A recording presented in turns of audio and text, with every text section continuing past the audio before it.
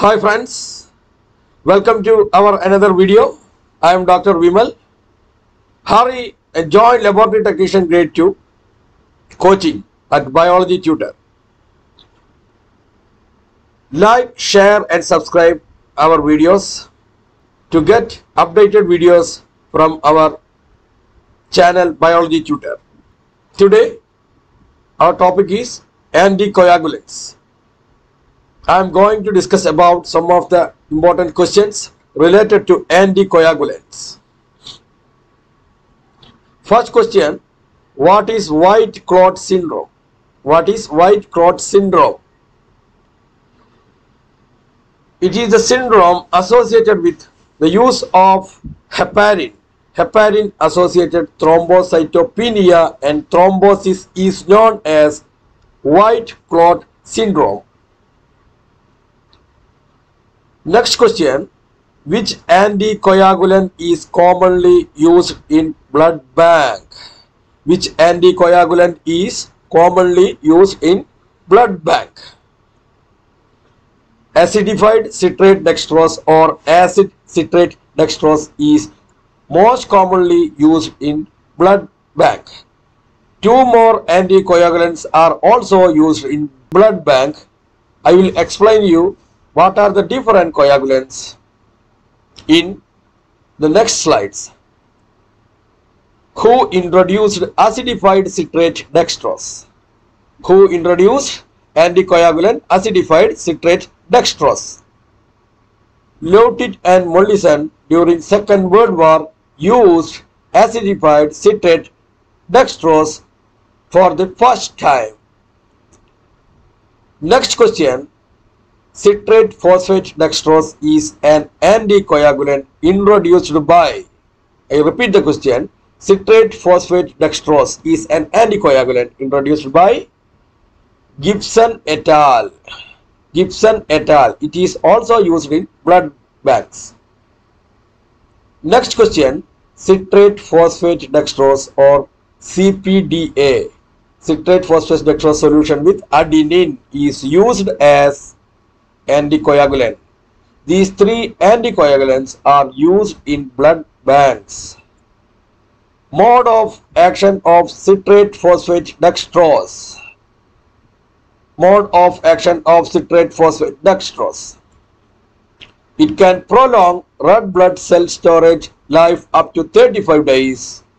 It maintains platelet viability. Usage of CPDA improves post-transfusion visibility and improves glucose and ATP levels in blood. That is a mode of action of citrate phosphate dextrose. You should remember these points for your exams. It is very important. Next question, action of citrate in ACD. We are going to discuss about each and every component in ACD and what are the different actions of these different components in these anticoagulants. First one, the action of citrate, it acts by chelating the calcium. Next question, action of dextrose in ACD. Action of dextrose in ACD. Necessary for the metabolism of stored RBCs. That is the peculiarity of dextrose. Dextrose is necessary for the metabolism of stored RBCs. Next question, action of citric acid in ACD. I repeat the question, action of citric acid in ACD. It prevents the caramelization. That is the peculiarity of citric acid. That's why we use citric acid in ACD. Next question, function of adenine in anticoagulant. Why do we use adenine in anticoagulant? It improves the viability of RBCs. The function of the mode of action of adenine, it improves the viability of RBCs. Next question, warfarin is an anticoagulant. Its mode of action. What is the mode of action of anticoagulant? Warfarin commutatively inhibits. It commutatively inhibits the vitamin K epoxide reductase complex 1, VKORC1, short form of that particular enzyme complex is VKORC1, which is an essential enzyme for activating the vitamin K available in the body. Warfarin is used to treat what are they? DVT or deep vein thrombosis, pulmonary embolism or PE, and venous thromboembolism or VT. Mode of action of anticoagulant heparin. We all know about the anticoagulant heparin. It binds to, or heparins bind to and enhance the inhibitory activity of the plasma protein antithrombin against several serine proteases of the coagulation system.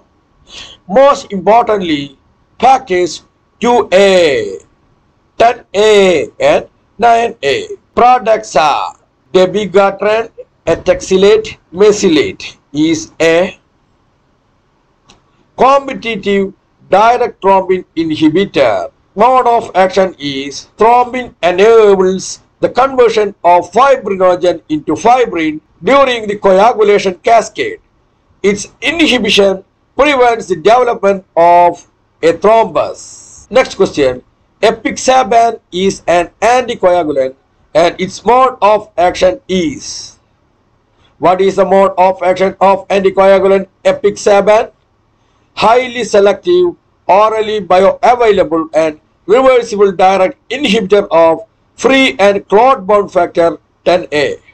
Factor 10A catalyzes the conversion of prothrombin to thrombin.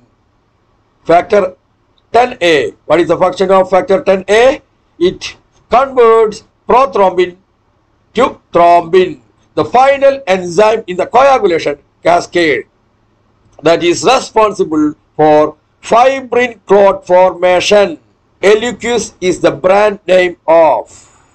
FDA has recently been updated and has given a note to use Eliquis as anticoagulant. Eliquis is the brand name of Apixaban. Eliquis is the brand name of Apixaban. What is the drug? SAVAYSA.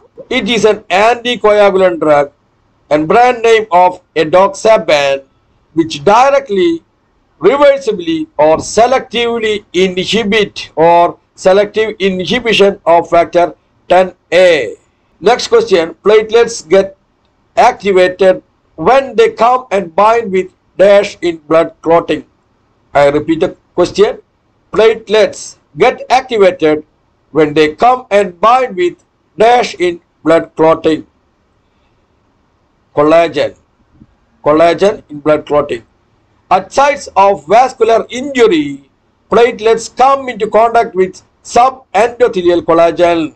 We all know that, which triggers their activation and the formation of a hemostatic plug. During blood clotting, prothrombin changed to thrombin in the presence of dash. I repeat the question. During blood clotting, prothrombin changed to thrombin in the presence of dash. Calcium ion and thromboplastin. Final product of blood coagulation is fibrin. Next question. Warfarin inhibits vitamin K mediated activation factors. What are these factors? 2, 7, 9 and 10. Next question. An example for direct thrombin inhibitor. Which is the answer? Argatroban is an example for direct thrombin inhibitor. I repeat the answer. Argatroban. Examples of 10A inhibitors in blood clotting. Apixaban, Betrixaban, Adoxaban and Rivaroxaban. I repeat the answers. Apixaban, Betrixaban, Adoxaban and Rivaroxaban are the examples of 10A inhibitors in blood clotting. Prasugrel, clopidogrel, ticagrelor and aspirin are antiplatelet agents. These are antiplatelet agents. Thank you. Don't forget to like, share and subscribe our channel Biology Tutor. If you subscribe our channel, you will get free mock test with lots of MCQs.